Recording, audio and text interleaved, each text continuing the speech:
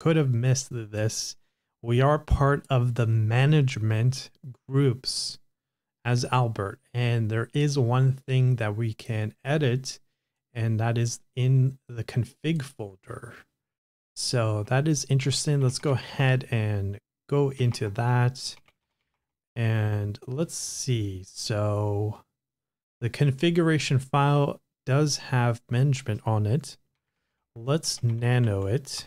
Okay, PHP define path. So I'm assuming then maybe we can replace this code with some type of code that will have us privilege escalate as root. So here we go. Let's just simply delete those, put in this code, php exec chmod s for the bin bash, and I'm going to go ahead and save it.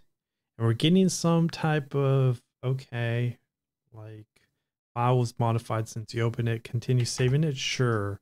So we might not be able to actually save this. Let's see if we exit. So let's nano it again. And it looks like there is some type of script in the backend that's either because it's running initially, or maybe there's a script on the backend that's making us not be able to edit this file. So that sucks, but that doesn't mean that we're at a dead end yet, because we do have management group rights of this folder.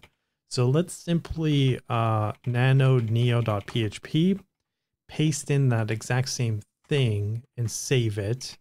And let's see. Okay. So what I'm assuming now is maybe we can simply just curl this page and execute the code in it that way.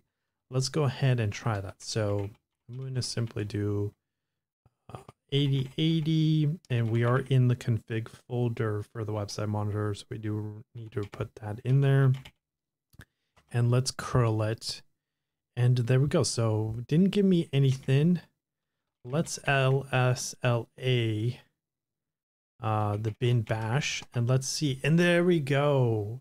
So that did work out for us, so that is awesome. So from here we can go ahead and simply bin bash p, and now we are we have root. So we can clear the screen, put it at the top so it's a lot easier to see. And there we go, we are part of the root administration. So that is awesome.